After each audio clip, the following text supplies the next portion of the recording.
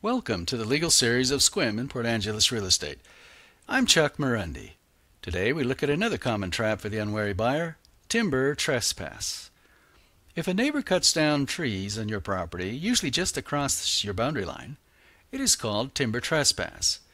This is a serious offense in Washington, and the offender can be held liable for the value of the timber cut down, and if the cutting was knowing and intentional, the offender can also be required to pay all attorney's fees.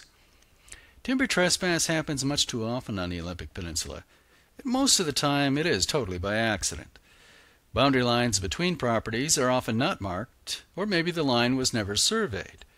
Over the decades, people buy and sell property, people come and go, and assumptions are made about where the boundary line is, and those assumptions are often quite wrong. It is not hard to be off by 2 feet, or even 15 feet if you're talking about a 5-acre or 20-acre parcel.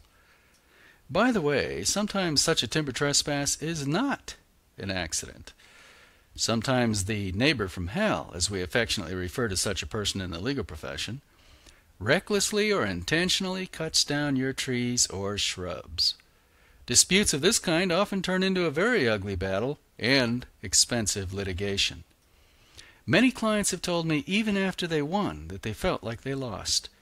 Years of stress and expenses can make you feel that way. Life is too short to get caught in these kinds of battles. One of the reasons I write and publish these traps for the unwary is to help you avoid unnecessary nightmares.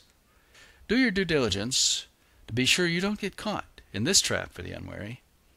I'm Chuck Marundi, and you can find us on the internet at squimportangeles.com.